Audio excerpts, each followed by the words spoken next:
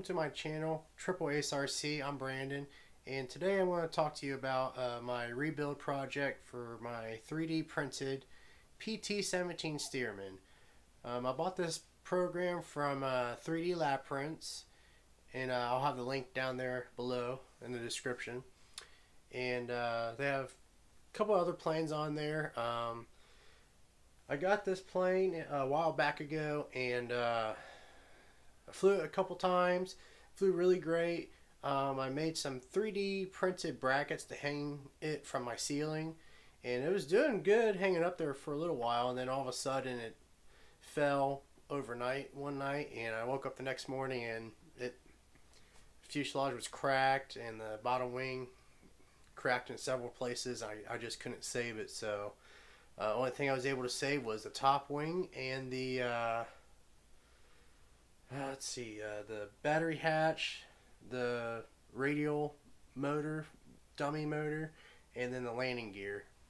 So I had to reprint off my fuselage and my bottom wing and the tail section. So here's my fuselage right here. Turned out really great. I printed it off of PLA Plus, made by eSun. I got that off of Amazon, so I could put that link down below as well in the description. It prints it off on my printer in sections, so you can see where the seam is right here, all the way throughout the fuselage. And you just glue it together with CA glue and an accelerator, CA medium glue, and it turned out really great. This plane flew really great, and can't wait to get it back together and fly it again. The guys at my club always came up to me and just went googly eyes over it because they had never seen anything like it. So here's the inside of it. It's all hollow. It's really light.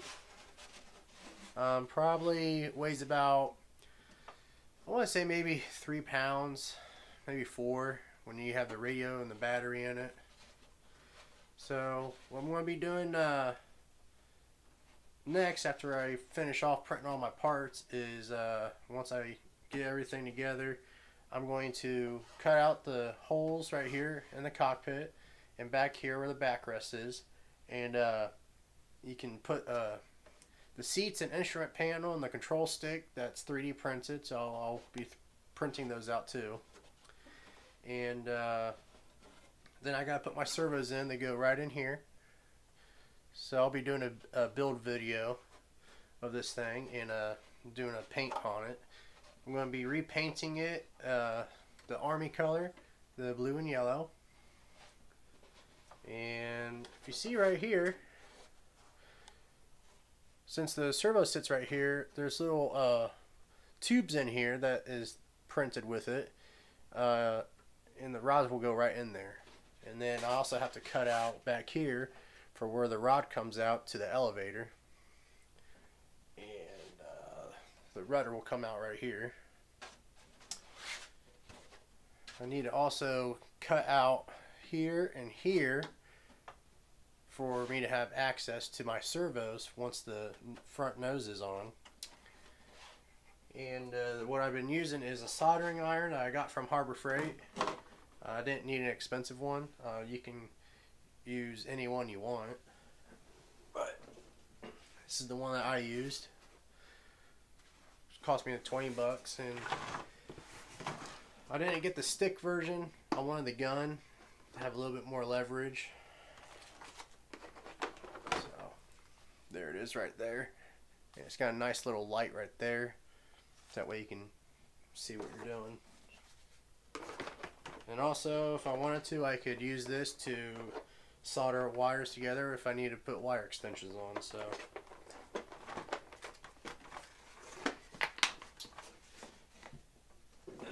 and then these are the servos I'm using. They're the high-tech H281. I actually just got these in the mail the other day. And here is one of my bottom wings, and here's the other half. And you'll just glue these on together right here. When you're gluing this though, There's no nothing to help you guide yourself to make it look all flush. So just make sure you have a steady hand. But here's the inside of it. There's no carbon rod or anything that goes in there. It's all hollow, but little braces all the way out through the wing, so it's really strong. Made out of plastic. And here's the other end. So I need to glue my wingtip on.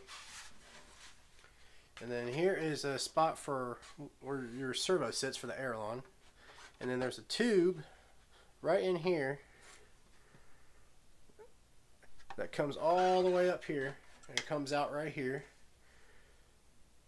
for your wires to come out of to hook up to the receiver.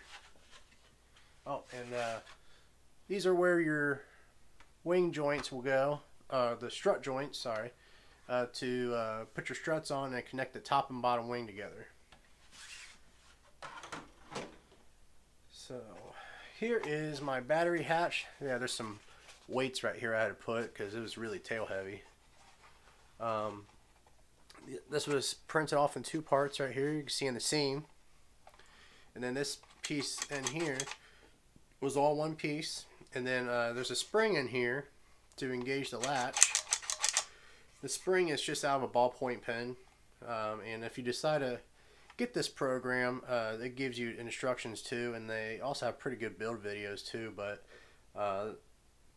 figure I'll just make my own build video of it and what I've done and my print settings. So I'll also do my print settings in another video. And here's the nose piece. There's your battery compartment. I haven't decided if I wanted to use my 2600 4-cell battery or get a different one, but I'll let you know in the build video when I get it going. And then I use blind nuts that I got a multi-pack of from Amazon. Then I use 15-minute epoxy on all of them, and that turned out really good. And then these are where the other strut joints will go into to connect the top wing. And then the hatch will go on right like this.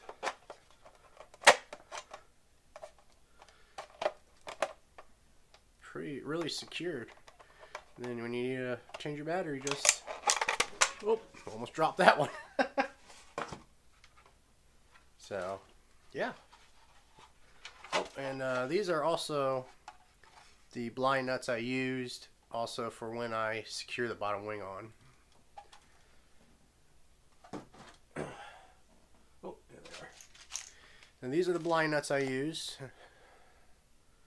from Amazon. I might buy me another pack because they come in handy. Those up there. And here's my landing gear I saved. The tires are printed. The wheels are printed. Everything on this plane is printed besides the hardware. And there's a spring in the program that you can use if you wanted to, but I didn't like it, so I decided to take it out. I had a couple of oleo struts that I never used, so I just took the springs out of those. And it works really well on both of them. And then there's like little pins that hold all that together. And the tire detail is amazing. I was really happy how that turned out. You just use hardware from your hardware store to secure the wheels in place. And then these were 3D printed in half, so you can see the seam right here.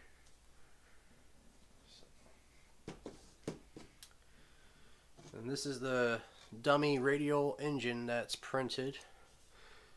This is not printed in white. I did black and gray for the motor heads, the radial cylinder, and then the exhaust.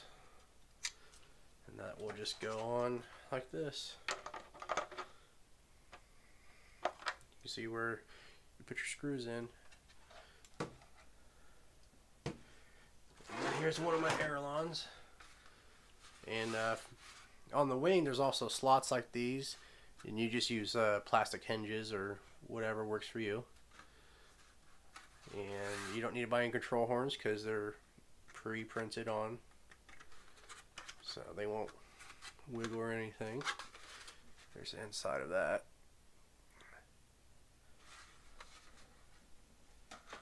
And then over here in the corner is my top wing. This is the wing I was able to save, so I don't have to reprint this one because it's still good. And then these are those little inserts for your struts on the wings. So this was printed in white, and then I painted it yellow. And I didn't use any primer. You just do a light coat of paint because you don't want to add any more weight to it. And then I got my graphics from Cali Graphics. So this is what the yellow will look like. And then this is what the blue will look like. So it's going to look really good again.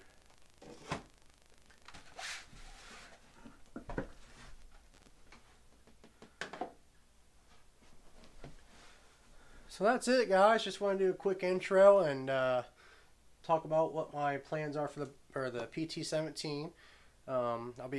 Next video will be on my Cura settings and my 3D printer behind me, and talk about what my settings are, and I'll take a video of a couple of my prints of how they come out to show you guys for reference, and if you want to use it, you can use it. So thanks for joining me, and if you like the channel, like what I'm doing, I've got more projects coming, so I'll continue to make some videos, and any questions, put them in the comments below and I'll answer them as soon as I can. And thanks for joining me, and happy flying.